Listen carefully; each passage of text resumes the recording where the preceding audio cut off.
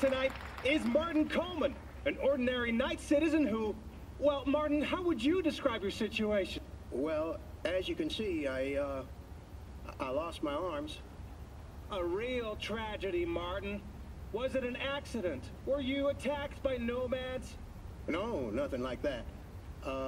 Okay, so, back in '56, I was working at New American Auto Work. The NAA, sure. Go on.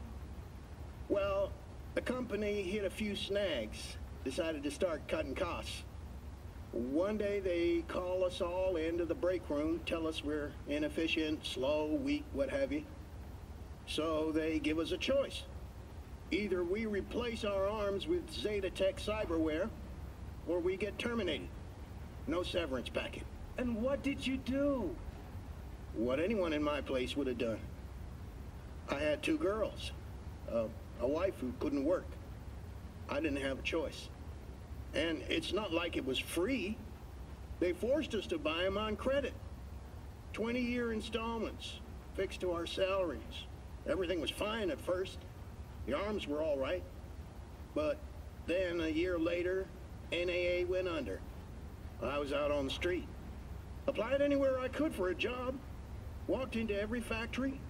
I would have worked for any's. But there was nothing. Nada. Zilch. I started falling back on my payments. A month goes by, then the second, then the third month. Then Zeta Tech sends its repo squad. I was on my knees, begging for another month, even a week. But they didn't listen. They tased me, ripped out my arms, and just left me there. My daughters, they... I can tell you're still hurting. Even got some tears there. How about drying them with Militech's brand new Dropner 5X? What? No. This isn't happening. Oh, but it is. ZiggyQ's is where it's always happening.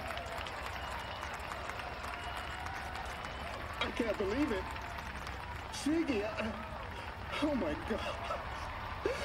Got a story you want to share with the world? A tragic accident? Family drama? Don't wait. Call 1-900-ZiggyQ.